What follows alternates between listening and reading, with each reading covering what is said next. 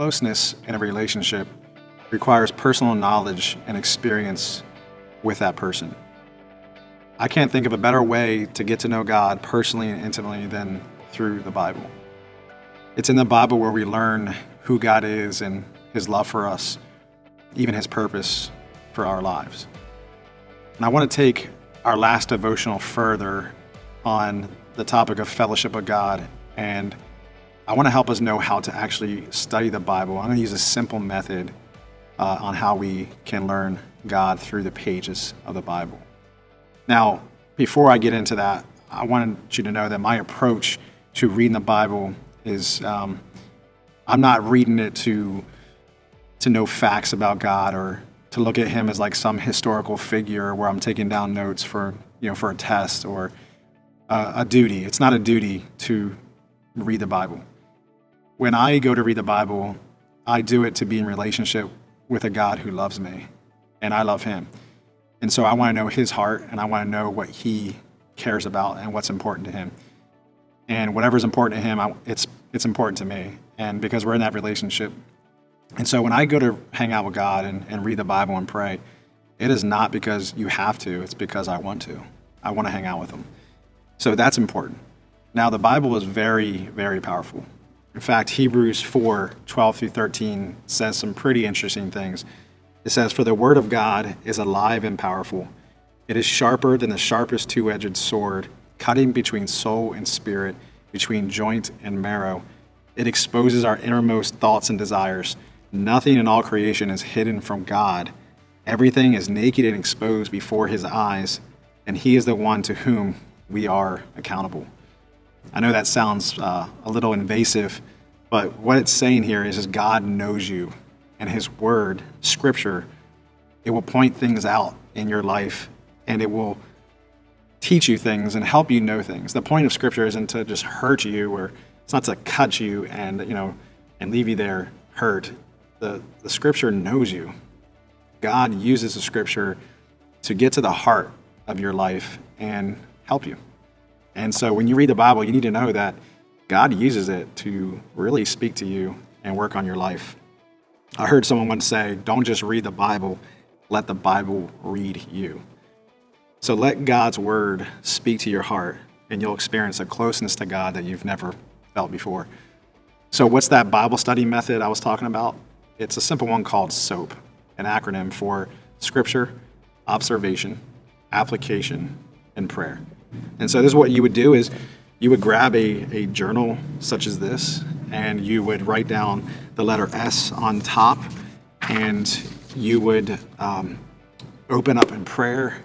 Before you would jump in, you could pray and say, God, show me what you want to teach me today, speak to my heart. And I personally read through the Bible book by book, or from the beginning of the Bible to the end of the Bible every year. So I already know that I'm in a certain place in Scripture. And so what you would do is you would have your journal and your pen ready. I like to pray before I read, and then that just opens my heart to receive the Scripture. And then I would read. So we're going to practice real quick. So I'm reading 2 Timothy 3, and the verses that I stop at is verse 16 through 17. And here's what it says. All Scripture is inspired by God and is useful to teach us what is true and to make us realize what is wrong in our lives. It corrects us when we are wrong and teaches us to do what is right. God uses it to prepare and equip His people to do every good work.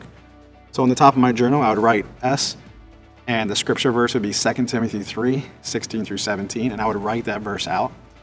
And so that would be the scripture that stuck out to me. The second letter is observation. So now I'm going to take time to observe what it says, and here's some things I already wrote down. And I read it slowly, by the way. I take my time, read it line for line. And here's what I know. I know the context of the scripture.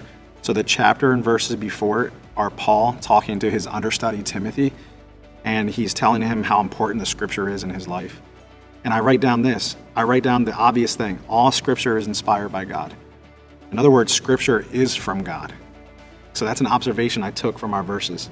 The second thing I wrote down is Paul mentions scripture is useful for the following things.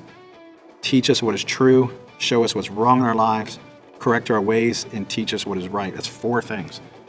So in a nutshell, we're learning that scripture is how we know which way to live is right and which way is wrong.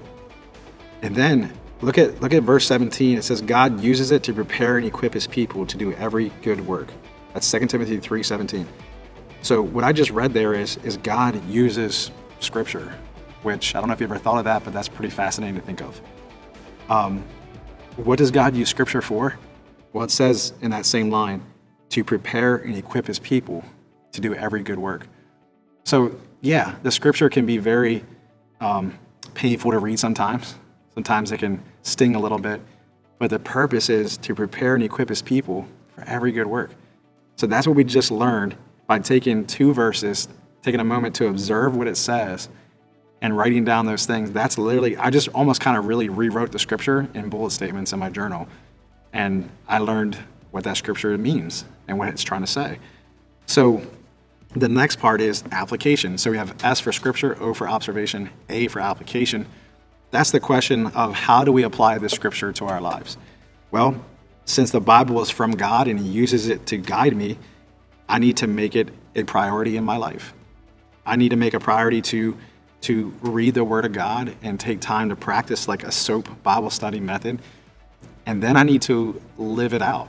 And so the Bible teaches us how to live. So I'm going to find something in the Word of God to live.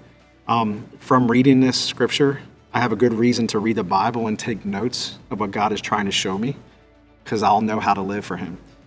And then I'm thinking as an application point too, I'm going to commit to read and reflect on a portion of Scripture every day. So when I read this, I was like, if God is using Scripture and it's important to him that much, Scripture should be important to me just the same. It should be that important to me. So I'm going to make a commitment to study Scripture every day and to hear what God's trying to say to me. So that is A. And then lastly, for the S.O.A.P acronym, P, which is prayer. And I just want to ask God to help us apply the Word of God. So we just practiced the S.O.A.P study method. So you would read Scripture and write down verses that stick out to you. And then you would take time to make observations, and then you would take a moment to reflect on how you can apply that to your life if it's applicable. And then lastly, you would pray and pray that God would help you live that out. So why don't we do that right now in the closing of this video. God, we thank you so much that you long to speak to us and that your word is there to guide and teach us and to equip us for every good work. So Lord, we learned today how we can dig into your word a little bit more and mine it and take out those the gold that's in there and live it out in our everyday lives. God, I pray you would help us to do that. Lord, may we set aside time, important time. If the Scripture is important to you, it should be important to us. And so may we make it a priority in our lives every day to be in your word so we can get to know you more and know your heart, and also so you can work on our lives so that we can do even more for your kingdom. We love you, God. We thank you for the powerful word, the Scripture that speaks life to us. We are so grateful. In Jesus' name, amen.